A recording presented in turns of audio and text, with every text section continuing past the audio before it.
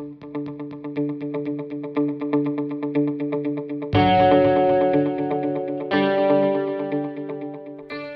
hi everyone. I'm Andy Asher. I'm editor at BloomerBoomer. Now today we are taking and talking to a very accomplished, adventurous woman who's been a leader, a founder, an entrepreneur, involved in lots of really fascinating endeavors. And now she is at a career point in her life. Well, it's, when many of us are looking at the possibility of heading into a new direction or asking really some fundamental questions about, what's going to be next for us. Her name is Sarina Prabasi, and she is CEO of WaterAid America. Now, we're going to learn what that is all about and more about Sarina and what she does in just a moment. Now, before that, I just want to put in a plug for BloomerBoomer.com, where it updates with new material and ideas and news and some great discounts on products if you're looking for that. And it's all free to subscribe. There's also a YouTube channel you can subscribe to. We have a Facebook page, of course, live events around the country, and a lot of other really, really cool things. So check us out if you haven't done so already. We'll be right back with Sarina right after this. Well, our guest is Sarina Prabasi, and she is CEO of WaterAid America. Sarina, I want to thank you for joining us. Thank you so much for having me. Well, we want to hear what you're doing, but you have such a varied background that we really should learn about you. I see here where you graduated from high school in Kathmandu, Nepal, college here in the States. You worked in Ethiopia and co-founder of a coffee company. I think you can bring an interesting perspective to all of us. I would love to hear what's driven you to follow that particular path.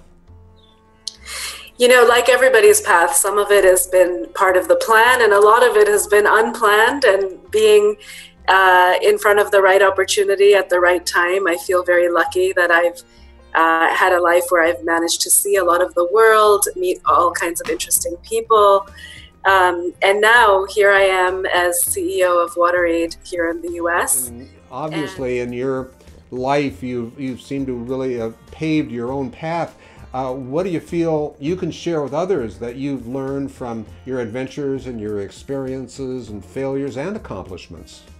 Yeah, I think, in terms of my own path, it's been, I think I've done the best when I have gone out of my comfort zone, where I've tried something that either I thought was not very likely or kind of impossible, and that's where the most rewarding, amazing professional and personal experiences have come from. Is when I've stepped out of the usual comfortable space. Yeah, that's whether that's applying for this job. When I applied to be CEO of WaterAid, that was something that was something that I felt like I was stretching myself, and it's been an amazing experience. When my husband and I started the coffee business that you mentioned, that was also one of those. It was just one of those moments where we said, okay, we're going to do this. We're going to do this. And now that you're involved in the important, the really entangled, unknown world of water delivery in the U.S. and Latin America, tell us, what brought you there in that particular specialty? Yeah, and it's really because of this fact of how water connects to almost everything. So earlier in my career, I had worked on education, I had worked on sort of economic productivity and small businesses and other sort of community development.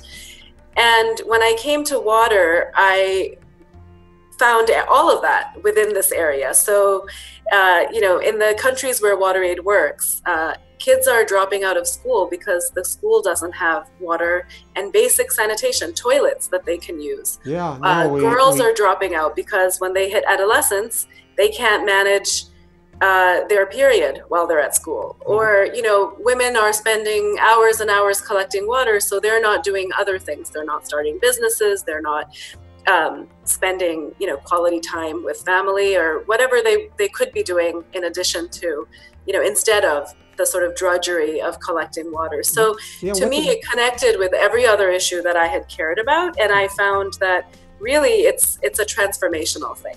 It sounds like it. What exactly does the CEO of WaterAid America do? Well, this morning I was speaking with a pre-K class, as I said. Sometimes, I'm meeting with supporters, people who have decided to join us in this to solve what is it's a big problem, but it's a very solvable problem. And we're always constantly, a lot of my role is inviting people to join us on this journey. Well, let me first ask you this.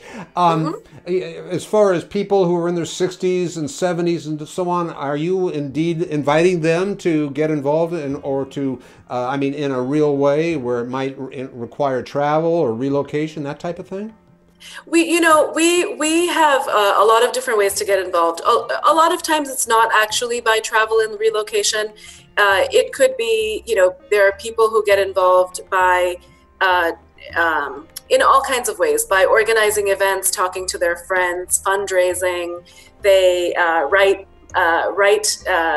pieces in their local papers. Again, with the people that WaterAid is working with, we work with, in the communities where we work with people from all ages and all backgrounds, and people's needs for water and sanitation, they really change, as from sure. Being a child to adolescence to later in life. You're imagining that if your setting involves having to carry water over distances, or you don't have ready access to a bathroom, that changes as we age. And so the impact on us as well. So we work with a lot of people in communities that are over 50, and their reality is changing as well. The way that they may have managed water and sanitation earlier in their life is now proving to be more challenging for them. So is that and can you give is that in this country? Would you give an example to that? So most of our work in the U.S. is mainly talking to decision makers, working with members of Congress and advocating for greater attention to water and sanitation. Or is this Latin America where you see this sort of So thing? we work, WaterAid works in Asia and Africa and Latin America, and we work with the neediest of the communities, the ones that are really sort of being left behind, people that are living in geographically very difficult areas, or people that are living in drought-prone or arid areas. So we are really focused on the most marginalized, the most vulnerable people on the planet. It sounds like what you're interested in, maybe from our audience, it sounds like, is people who might want to get involved in some way, whether it's contributions or some other. Could you talk a little bit about that and where they could find out about it? Yes, most certainly the best place to start is our website, wateraid.org/US. And there are lots of different ideas. You can also learn about other supporters, what other people have done. People organize, walks for water. People organize talks in their local community. Depending on, timing, we have speakers. We have a lot of great content online. We have videos, photos that helps, case studies, stories that help people understand a bit more closely what problems that can seem quite far away from our day-to-day. And then financial donations, of course. There's a way to get involved that can be true to who you are and what your interests are, and to do it in a way that is meaningful and uplifting, and can be something that is interesting for you and your friends or your family to get involved in. Beautiful, beautiful. Sarina, it's wonderful. I thank you so much for joining us. Thank you so much for having me. Our guest has been Sarina Prabasi, and she is CEO of WaterAid America. We'll be right back. Well, I hope you liked the show, and you can visit BloomerBoomer.com, where there are updates with new materials, some news, ideas, and great discounts on products and services. It's all free to subscribe. There's also our YouTube channel to subscribe to, our lively Facebook page, live events around the country, and a lot more, and a lot of cool features. So check us out. If you haven't done so, until next time, so long.